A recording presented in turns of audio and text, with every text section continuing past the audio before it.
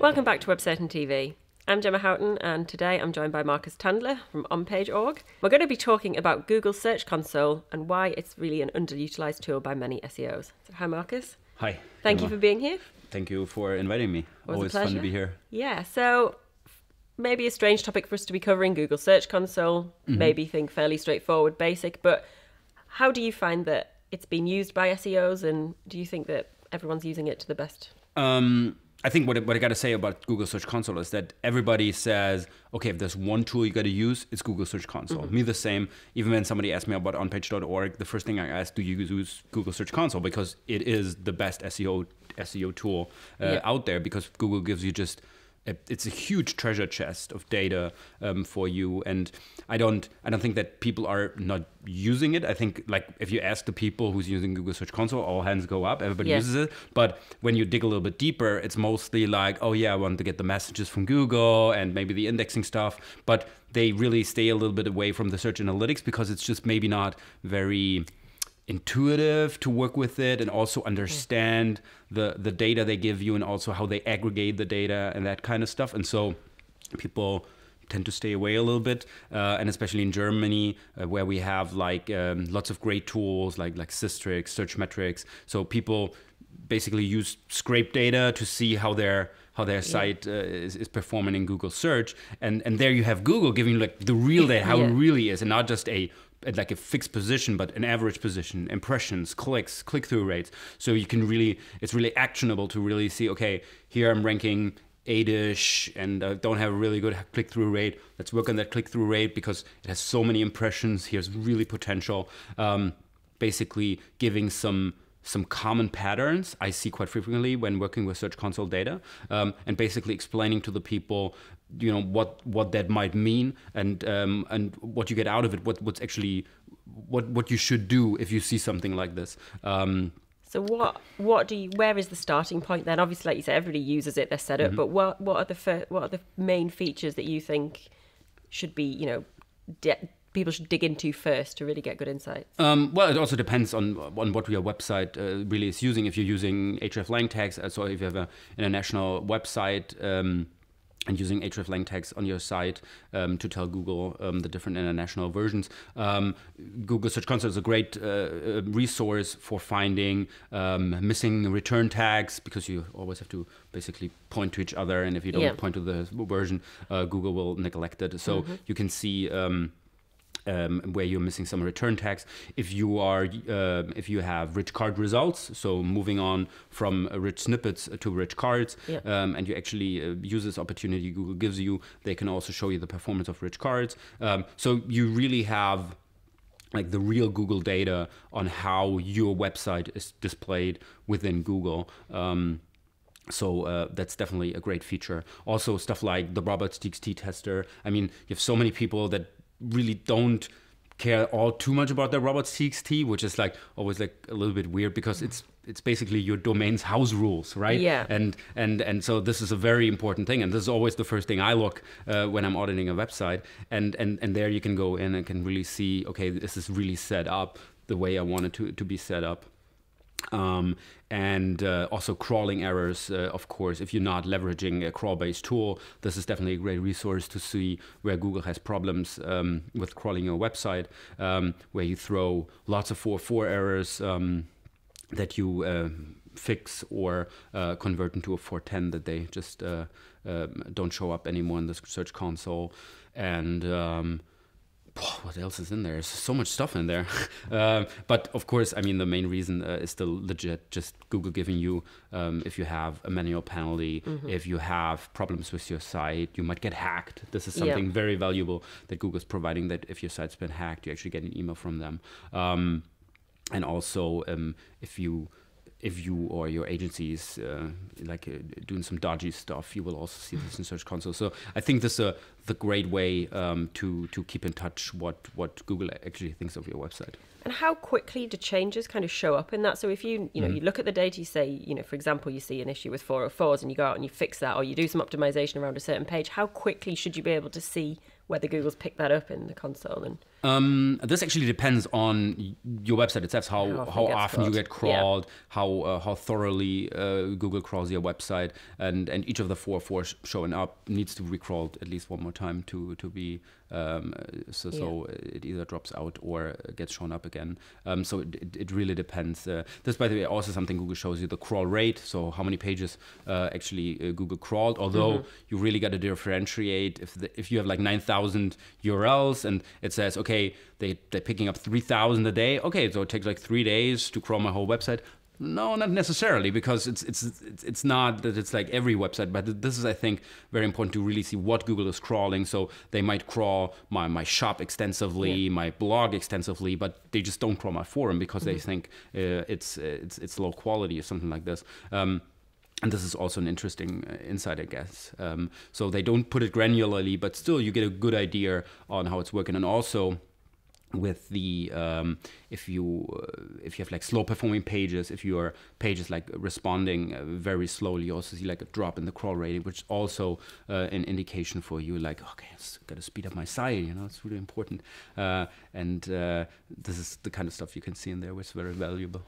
So you mentioned that a lot of people will use other tools, of which there are many, instead of using Search Console. So kind of in the case that actually you can get so much of this data from Search Console, and obviously it's Google telling exactly what they're doing. Yeah. At which point do you then bring in the other tools, and kind of what extra value do they add on top of that? The only downside to Google Search Console is just about your domain, right? Yeah. So you have the best possible data, but it's only for your domain, of course. And so if I want to do competitive research, I have to use another tool, right? And this is really where Searchmetrics, Systrix, SEMrush, whatever, just bring amazing value that you can just throw in any URL and you can really see, okay, how is it in the index? Just giving a general idea of the domain, which you just can't get in any other place. And then to take that even further, then you've got all these then tools to choose from. What criteria would you use to then determine which of those is the best fit for your site and your business? So let me speak not as the CEO of onpage.org, but more of an SEO practitioner. Although we don't compete with the research tools since we don't have any research aspect in onpage.org. But I think in most cases, it's really what tool appeals to you and how you work with the stuff. Of course, data quality is very important. You have tools that are a little bit cheaper, but also just don't care about the data quality as much, which is very hard, I guess, for a lot of people to really judge the data quality. And you just see basically the sales guy tells me the same thing. He has the same fancy suit as the other sales guy, and they tell me the same stuff. And most of the time they talk about quantity, how big their index is, but it's about the quality.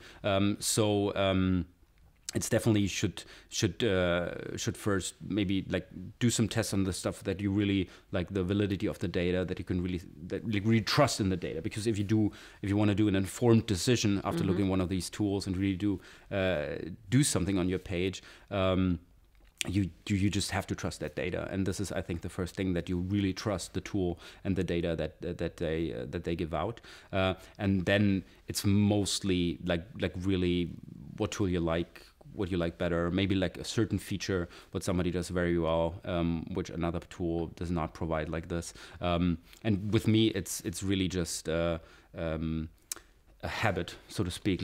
I always do this in this tool, I always do that in that tool. Okay, I'm in a comfortable position that I might not have to pay for all of the tools, so I can just use this and that for different reasons. But I think this is the most important part, that you really think what's important for me, what's important in my job. So what kind of stuff do I want to do, and really see how the tools stack up to your relevant set on what you want to achieve. So it's very hard to give like like the perfect tool, because they do it all. They have all the legitimacy. They have all big clients who use them effectively. But it really comes down to, do you like apples or pears, right? So I prefer apples. And that's also the point with tools. Also, you're saying that you've really got to think about what it is in terms of which tool you use, but also which data from those tools you take, because there is so much that it can be totally overwhelming. It's really, you have to focus very detailed on what information is going to provide you the best, results and the best insights to drive. what you're doing otherwise. Yeah. Some have the best like visibility data, some have the best keyword research data, some have the best social data, and this is what's important for you, and then you can say, okay, I don't care about that much, but this is very important for me, and then you should choose that tool ultimately. And how do you think things will, we see so much change and so rapidly in search and in technology and digital and in general. What do you think is kind of going to be the next stage of tools? What are the next level that they're going to offer on top of what they do now? I mean, I'm asking you this as someone who has a tool, so you may not want to tell me what you're developing. Is exactly what we do, right? I mean, like we're shaping the future with onpage.org. Like what we are doing more and more these days is integrating different sets of data, especially Google Search Console and Google Analytics. Basically, make it more accessible, make it more easy for people to use with this. Because I really with Search Console, this is like an ongoing theme for the last years, really. And so we wanted to find like a way for people, which it is still a little bit of overwhelming, right? There's so much data, and it's really like you have to really how to interpret certain data, what do certain values really mean, and stuff like this. And this is what we're trying to do: make it more easy, more accessible, and also mash it together with the data that we collect to just give you a much more quicker insight. But this is really just us. What else is coming? I mean, if I would know, right? Yeah, that's true. Yeah. But I guess whatever happens, tools, data, it's only ever going to get more important. Being able to really see what's going on in the wider scheme of things, not only on your own site, is going to be what ultimately helps businesses succeed and do better. And I think maybe one thing which is more important than to do just giving you all the data. This is also what we have done for the past years, just giving you this enormous amount of data. And what we are trying to do more and more is giving you like real actionable KPIs, right? Like really trying to give you a KPI and not just like the whole range of data, but also like where am I, right? For example, with Search Console, we try to find how much of the potential your website actually has. How much do you actually reap right now? Is it the right word? Sorry, my English. So if you have, we call that OPI, so Organic Performance Index, basically saying, okay, you maybe have a performance index of 20, meaning that of your website, you really need to optimize those single pages, really move up the ranks, making more of the impressions you're getting, right? Or you have an OPI of 90, which means you're using your full potential already. You need new keywords, new niches, new themes, whatever, to broaden up your website. So, and I think this is the important part, like really already giving you some advice with a KPI and not just giving you all the data and basically for you that you have to make this decision yourself, but also giving you like a pinpoint. This is guiding people in the right direction of where they're going to see the best results. And what we are playing around with a lot is machine learning, because now we have over 300,000 users. We anonymize the data, we aggregate the data, and just trying to find, with the help of machine learning, trying to find stuff that's not visible to the human eye.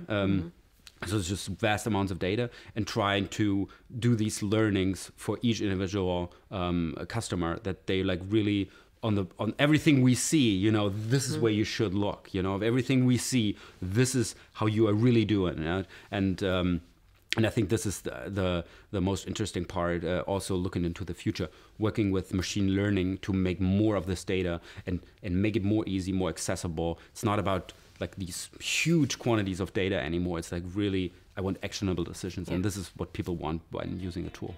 Great. Well, thanks for talking to me today. It's good to talk to you. Thank you very much, Ben.